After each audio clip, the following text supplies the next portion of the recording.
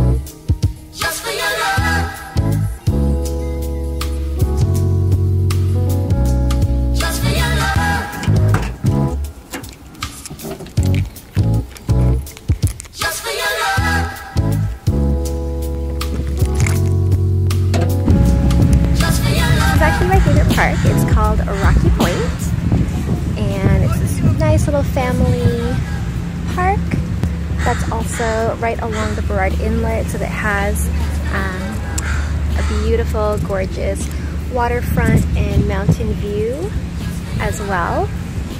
Pretty incredible. But yeah, this is my go-to place for when I want to catch some rays. I thought that this would be a fun opportunity to do a little like what's in my bag thing. So basically like my essentials for when I come to the park / the beach. Hey, alright, so this is my day. This is cute little blue bag, great for summertime. It's pretty deep, so it holds a lot of stuff. First I have my little iced tea bottle. Great, because I filled it up with some nice iced tea. The ice has melted on my way here because I ran a few errands, but I'm drinking today the cinnamon mate. It's a yerba mate, so very high energy with cinnamon and peppermint. It's really refreshing, super energizing, and I super love it. What else is in my bag? Obviously, you need to have your little makeup bag with all of your essentials. I have, you know, a bunch of stuff inside.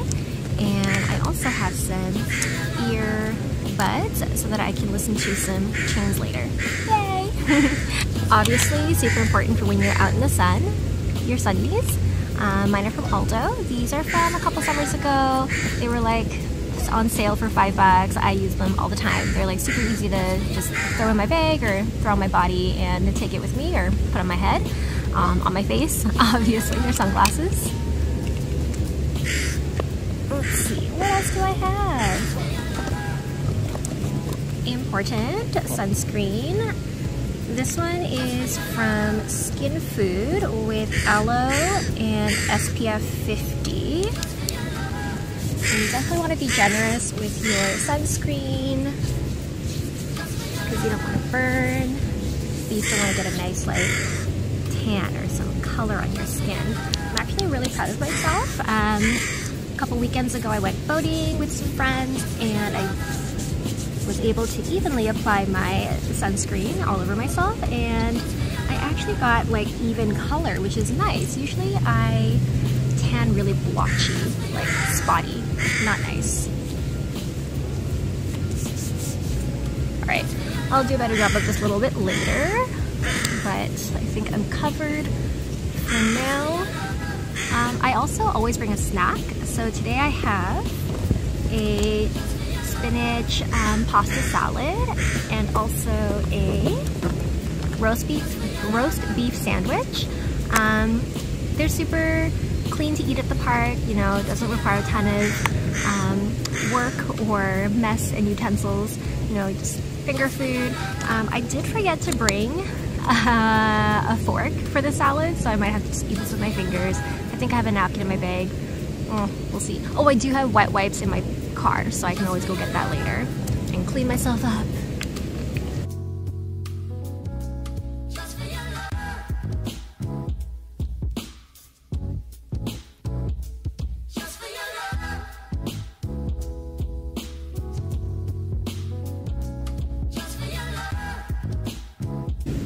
I have a little battery from Aldo as well, It helps to charge my phone when it dies. It's actually on its last leg right now, so this is going to be really handy in a moment. I also have just like my little foundation compact so that if my makeup starts to wear off because of the sweat and the sun, I can just do a quick touch up. And then we also have an extra pair of socks, because you never know when you're going to have dirty feet and you need a little extra pair of socks to tide you over. And a couple pens in case I want to write something.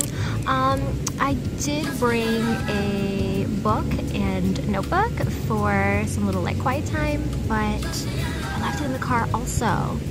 But yeah, when I'm out here in the sun, I like to have a book, listen to some music, do some reading, a little bit of reflection time, have a little snack, and just, you know, enjoy the beautiful weather.